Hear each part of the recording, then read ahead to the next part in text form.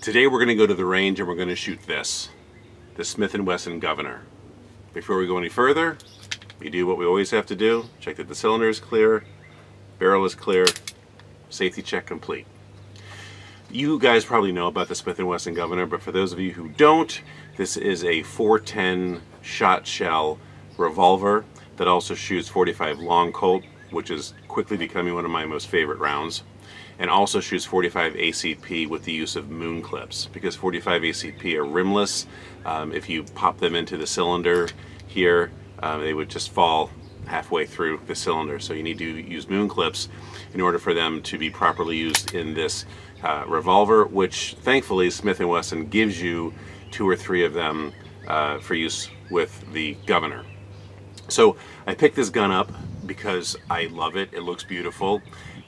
I don't have a whole lot of immediate need for this, although it certainly can be used quite successfully in personal defense, whether it's home defense or car defense. I would not recommend this as a carry gun. It's heavy and it's big and it's bulky, but you certainly could, especially in winter time. So I picked up this revolver and I wanted to find out what is the best self-defense ammo to use in it.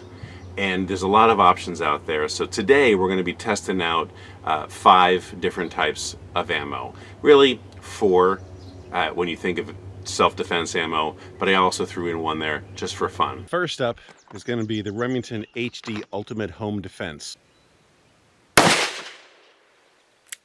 All right, let's see what it did for penetration. So you can see, well, first for spread. So you can see we've got 1, 2, 3. The 4th one is right here. So that's a pretty, at 5 yards, that's a pretty wide spread when you're shooting at an intruder. Yes, it all is, a lot of it is center mass.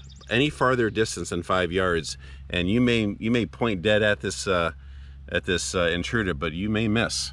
So penetration, all right, so it looked like we had some penetration at the top, but nothing with this round over here. This round here, I know it's hard to see, there's a little bit of a bulge right here where one of the rounds stopped. So it looked like some of the balls did get through. Next up is the Federal Premium 410 handgun triple-aught Buck.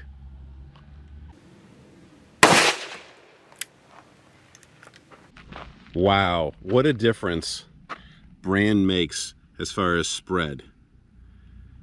Look at the difference here.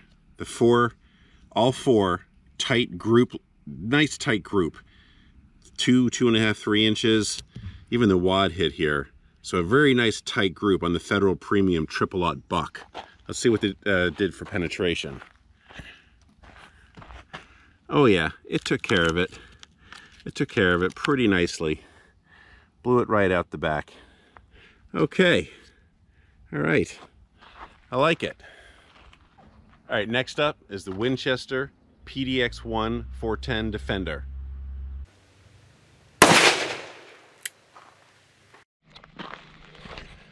Okay, not a bad grouping with those defense discs, pretty tight, about 2, 2.5 inches, same as the Federal Premium. But one thing obviously different is the BBs here. Now let's see how many hit the target. We've got 1, 2, 3, 4, 5, 6, 7, 8, 9, 10. Looks like 10 out of the 12 hit the target. So again, as I said before, I don't quite understand, with this being the primary mechanism for stopping the threat, I'm not sure what these BBs would do. They clearly didn't penetrate, but let's see what the plated discs did. And blasted it right through. Let's just double check, make sure. Yeah, that is clear through. Really nice penetration. So far we've had pretty good luck with penetration with the 3 layers of this particle board, which is pretty dense. You may think that it's not, but it's pretty dense, and it's pretty comparable to going through sweatshirt, jeans, and stopping the threat. All right, next up is the Hornady Critical Defense 410 triple defense.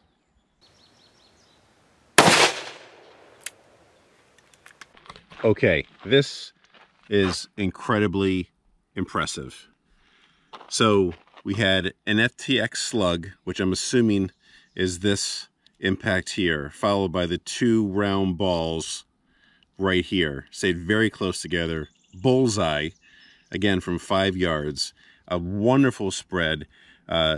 Great center mass. I love this. Let's see what it did in the back. Wow. It devastated the back of this. I mean, it actually blew most of the other ones in the triple layer here, kept a lot of the particle still glued to it, but these 2 down here is the 2 balls, blew a hole right in there. Just absolute devastation.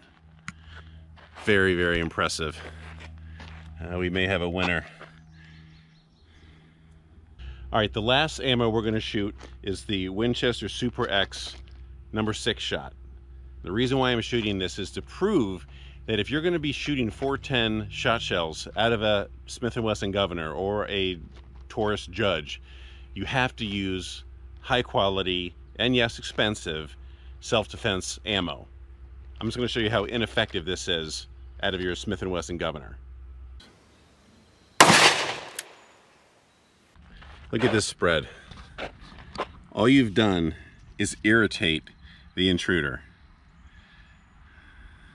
It doesn't look like this. Well, I can't even tell, to be honest, if the spread expanded beyond the target. I imagine it would, but the bulk of it did land in center mass.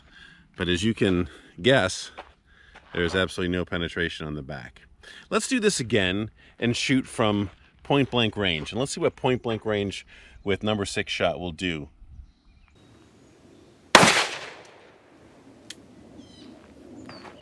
Okay, at about 1 yard away, we had pretty good groupings here. Not too bad of a spread. The wad hit center here, and every single one of those BBs hit center mass. So from 1 yard out, great spread, and as you can imagine, 0 penetration. Okay, now that we did the spread test and the penetration test, let's have some fun and shoot some water jugs. Okay, first up is the Winchester No. 6 shot.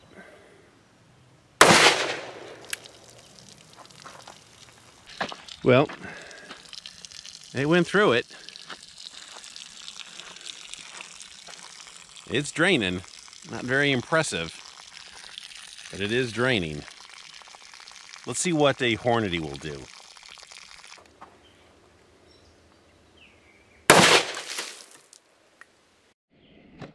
Okay, now that is what I'm talking about. That was fun. Okay, next up, we've got the Remington Ultimate Home Defense against a defenseless water jug.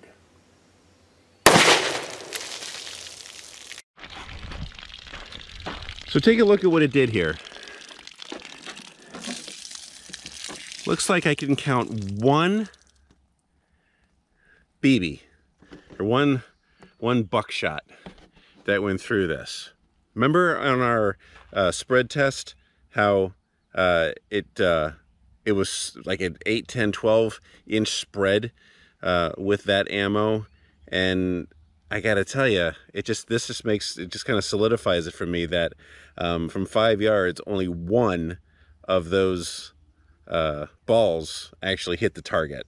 Now, it might be enough to do the trick, but man, where did the other ones go? Who did they hit and what did they hit? Okay, next up is the Federal Premium 410 Handgun Triple-Aught Buck.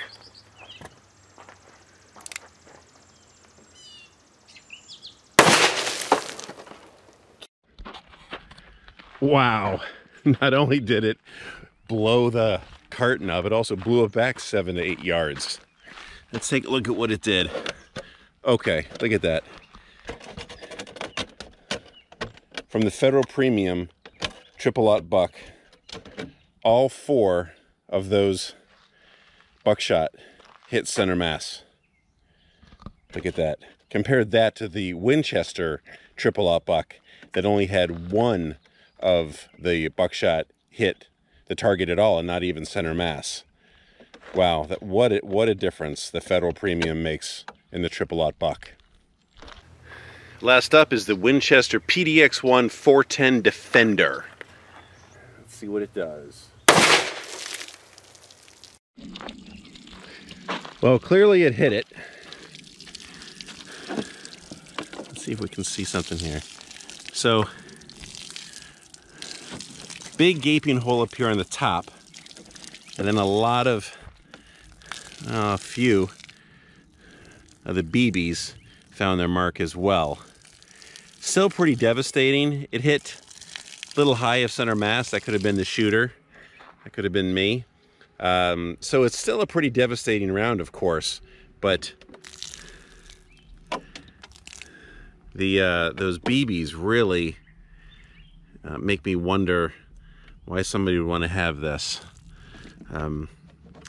when it really is those center projectiles. I am having a heck of a time trying to find out where these plates exited.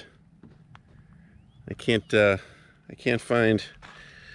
I mean, I see a big hole here, but I don't see a big hole on the other side. Now there's a big split down here. Did all 4 discs go down there? I have no idea. It's a mystery. All right, what did we learn today? We learned that if you're going to use the Smith & Wesson Governor or the Taurus Judge for your home defense or car defense, you really need to spring for the self-defense rounds. That is the Hornady, the Winchester PDX, or the Federal Premium triple-aught buck. You cannot go, in my opinion, with what I've tested and what I've seen on other videos, you really can't go with much of anything else. If you have a disagreement, let me know in the comments below and I'll check it out. So what did I learn? I'm torn as far as which ammo to use. If you remember me saying, I don't understand why there's BBs in the PDX1 from Winchester. The triple discs are great. But the BBs just seem like an irritant and that they'll do more damage than good. It's really a toss-up between the Hornady, critical defense, triple defense, and the Federal Premium triple-aught buck.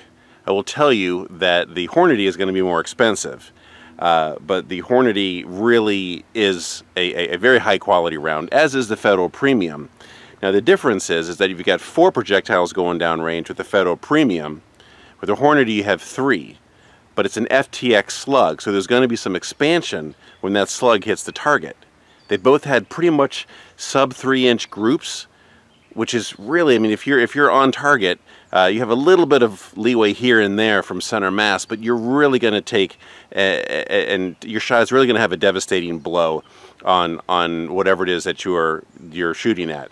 So it's a toss-up for me. I might go with the triple-aught buck because it's less expensive, or I may just sleep really well at night knowing that I've got a Hornady in my Smith & Wesson Governor. Thanks for watching. If you like it, hit like. If you want to leave some comments down below, please do so. Thanks so much. Have a great day.